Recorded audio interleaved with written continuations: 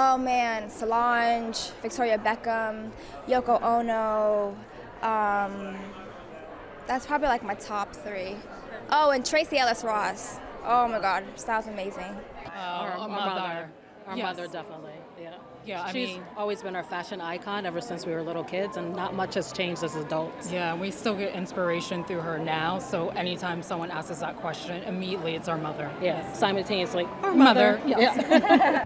Well, I would say one thing that's incredibly inspiring about Tori is that so much of her life is her three sons, and the fact that she is that stylish but raised three probably rambunctious boys, like, I'm just amazed by her. She's just so chic, and obviously her relationship with her mother is such a huge part of her fashion inspiration. So as someone who's really connected to my family, I really love that.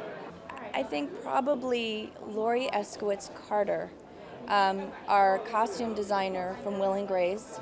I think when I started, I was 29, and I really had no idea about any designers or proportion or fabrics or anything. And I think over the years, she really educated me.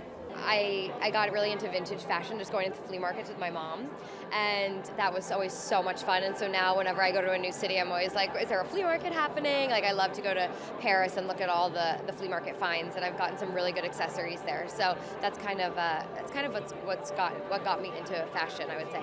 My mom. My mom is extremely stylish, has the best taste in style. She actually would design and make her own clothes, and she would do it even for us, so she is super stylish.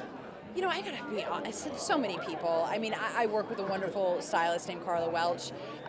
She's fantastic, but you know, I kind of grew up in the fashion industry. I started modeling in my teens, and so there have been a lot of influential people, and you know, my grandma actually passed on a number of different items of clothing to me. She saved everything, so I would say all of her vintage dresses have inspired me, definitely.